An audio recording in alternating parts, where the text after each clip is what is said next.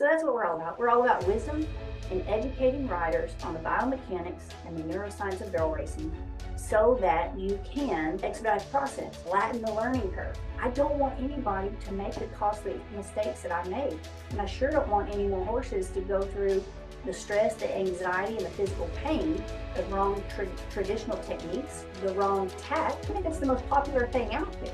If it ain't working for your horse and you're like scratching your head and you're bruising your shins because you know your horse is capable of more, why go around that barrel one more time? I don't want you to get sucked into the cycle. Your learning curve does not need to become a vicious cycle of zero results. And that's where I lived for a long time, following the crowd. It never ends. And what happened, like that vicious cycle actually flipped.